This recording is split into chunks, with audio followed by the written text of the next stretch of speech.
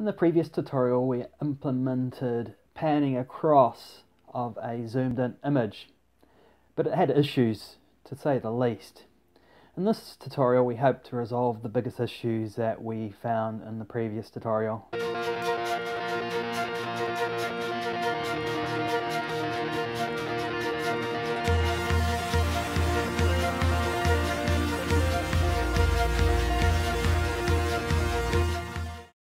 So from the previous tutorial, if we zoom in and we go to pan across, you will see that it keeps jittering and it keeps going back to a previous location. It's not saving the last location that I pressed with my finger. So that's the main issue.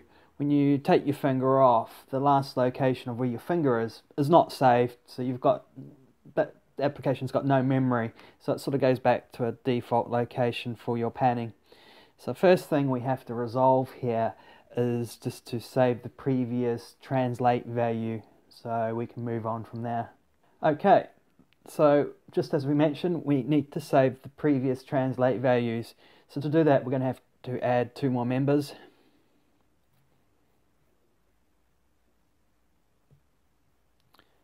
So let me just copy these last 2 lines here. Okay, and I'll call it previous translate X and previous translate Y.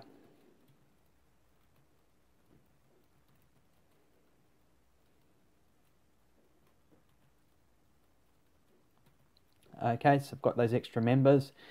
Now let's go into the onTouch overridden event here. And so action up represents when you take your finger off. That's where we want to save the value for our pinch zoom, and then we'll put that value back in there when we put the finger down, just to start panning from that last previous value. So go into action up just here. Okay, so let's go to the previous translate X and give it the current translate X value, and we'll do the same for Y.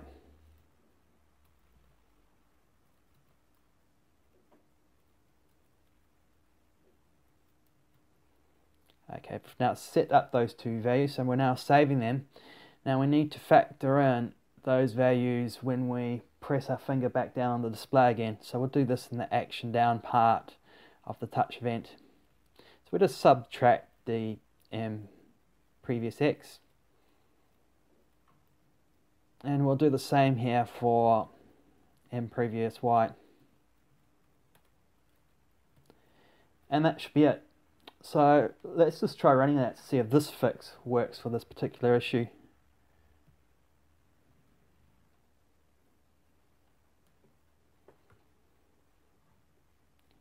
Okay, let's record this so you can see what's happening.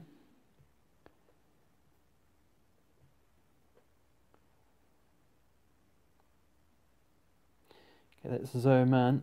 See, we've still got the white space there. We'll look at that issue next. So that's okay, much more manageable here, because we're now saving the previous values of when we take a finger off. We're saving those values so we can move on the panning from those previous translate values. So that particular issue is now resolved. And the next issue, and we actually saw that on the screen here, was we're actually panning out of the view itself onto just the plain canvas. So we want to set limits there. We want to basically set the X and Y points in the top left hand corner as 0, which represents the top corner of our device screen. And for the bottom right hand side corner, we want to set that at the bottom of the display. So of the bitmap. So the bottom of the bitmap matches the bottom of the display. So we want to enforce those changes so we don't scroll right off or pan right off the image. Okay, so we'll implement that in the on draw. And basically we've got to do a check to see if our translate X and translate Y values go off the scale of the image.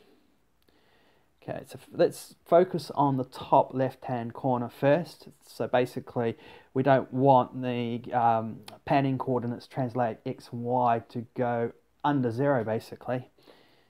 So let's do a check for that. We'll start with x first. So I need to get the translate value here, and I will need to multiply that by -1, just to fit in with the calculations here.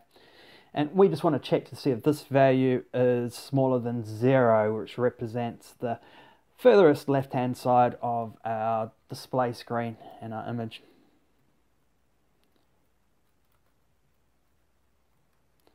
So if it's smaller than 0, we will set that to 0. So we'll reset it to 0 so we don't go any further, so you don't see the white space.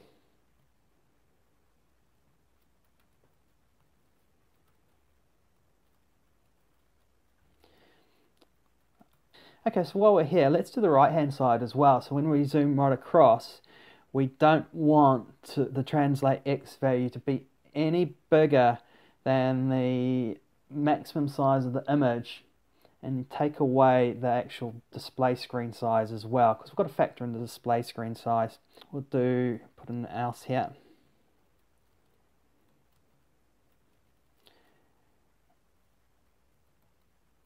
And again, we'll use the translate x value.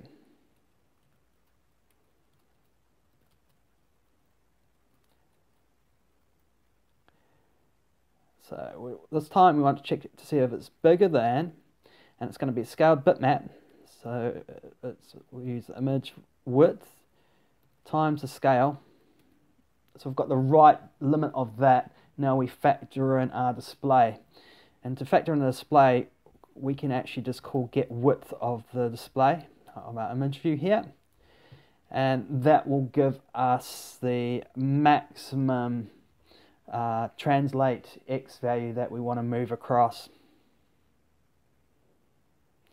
Okay, so if it's bigger than this value, we will actually set translate x equal to that value.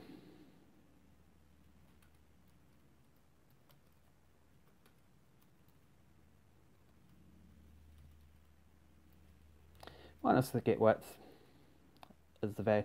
And let me just put brackets around that, because I'm going to have to set this translate value as a minus number here. Okay, so that should work fine for x. Let's do the same for y. Okay, I've got a little error here. Let's fix that.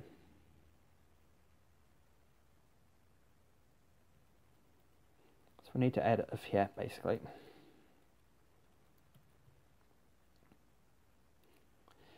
Okay, so we'll do the same thing for y. And change the x values of y.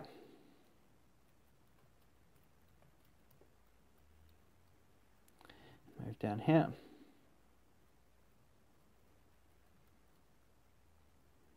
And in this case, we're going to change the width to the height.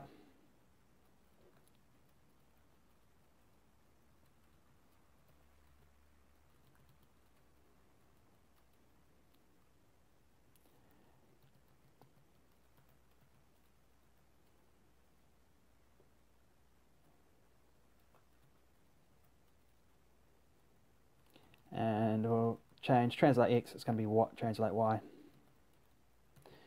Just double check that this is okay. Okay, so let's run this and see if we only pan across the display itself.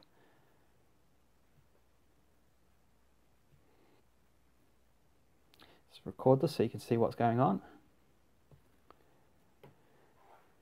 Okay, select on the environment. I'll press now, zoom in. Now let's go scrolling. Okay, I can't go any further. Okay, so that seems to work. Let's go across the right. Can't go any further. Let's go down. Okay, so that now works. I'm only scrolling to the actual limits of the display itself. Okay, so that concludes this tutorial. Basically, in the previous tutorial, we learned how to set up listeners for the panning and do the calculations for panning. We did have issues at the end of that tutorial, basically ran out of time, so we resolved the two major issues here.